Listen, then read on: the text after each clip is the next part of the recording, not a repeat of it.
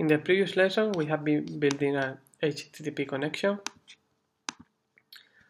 We have a async task with an HTTP connection, and we are passing the result, converting it from input stream to a string. This is quite long, and this is like a very manual process. We have libraries like OKHTTP, which is a HTTP library that, apart from being more efficient than the Android HTTP connection, and apart from improving the speed, it simplifies a lot of the code. So for example, if you see an example here, to download a URL and print the content, the only thing that we have to do is create a OKHTTP client, create a request, and create an object response, which will be that HTTP client executing the request. So that's all that we have to do. So basically, it's these 3 lines of code and the HTTP client creation.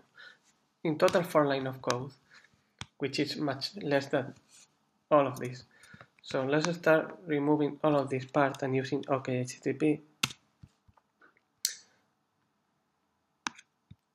I'm going to leave the method doing background empty, and I'm going to start using OKHTTP.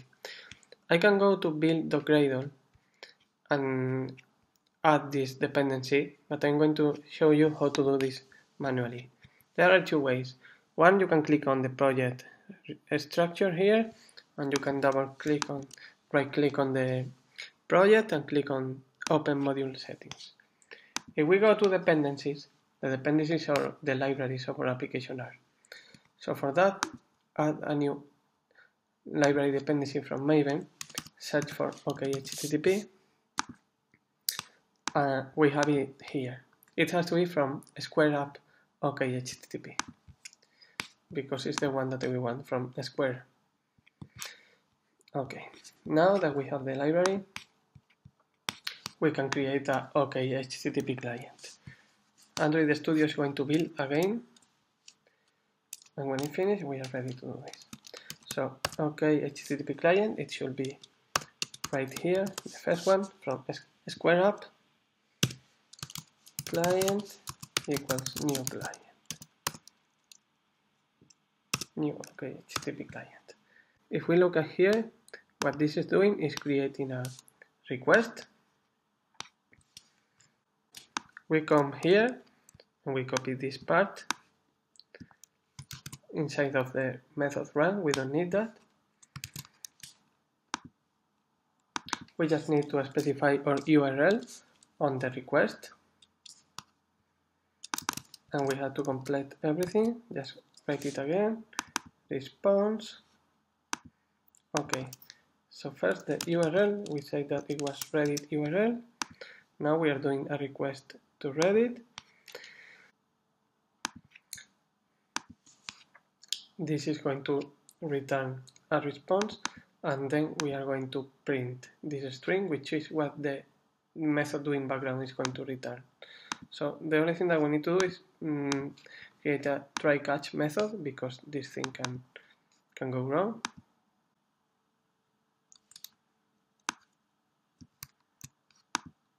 So we can just copy the return inside the try catch, and then we just return here null. So this is going to do the response. If the response is okay, this is going to return this string, and the execution of the method is going to finish here. If there is any problem doing this, this is going to jump to the catch, it's going to print the error, and then it's going to return null. So that's all. We don't need the input string, we don't need anything.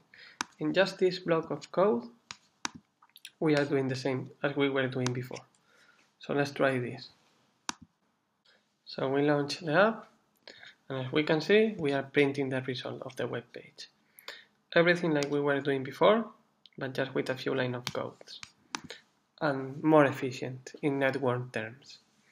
Okay, so if we take a look at the web page,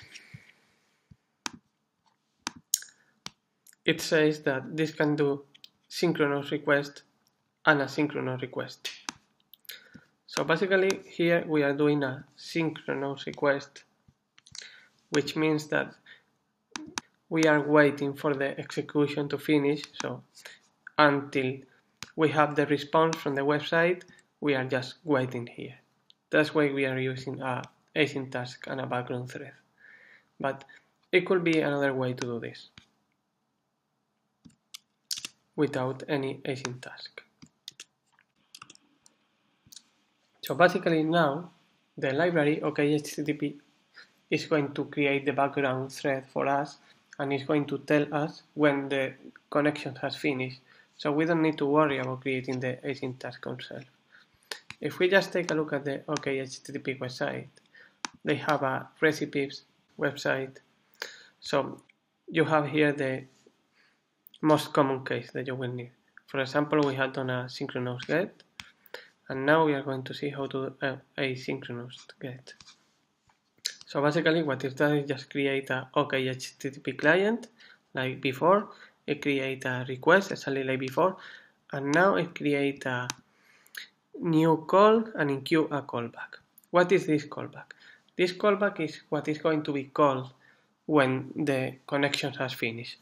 So this is basically like the post execute on the async task. Remember that we do all the work doing background, and when we finish, we call on post execute. So this is basically the same. We are going to create a callback, which is just an on post execute. In this case, it has two parts: on response or on failure. If we do the connection and it fails, this is going to call the method on failure, so this code is going to be executed. If we do the connection and the connection is successful, this is going to call on response, and this code is going to be executed. Start building it ourselves. So we continue creating another OKHTTP client.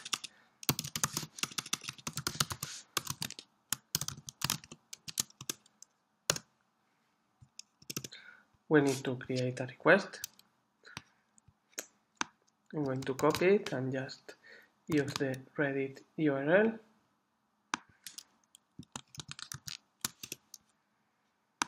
And then to the client, the OKHTTP client, we need to say that we need an async request, which is done with new call. So we're doing a new call to the client with our request, and I want to set this asynchronous on a callback.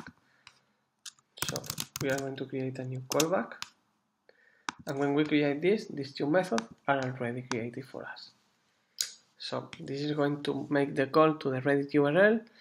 If the call is successful, this will be called.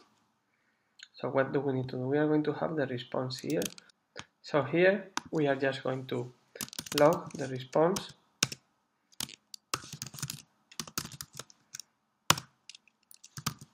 I'm going to convert the response to a string. Okay, so basically this is going to connect and log the response in the console. So we can see how the application is opening. This is making the connection. Now if I go to the console, I can see the response coming. If I wanted to see what is on it, I will get the body.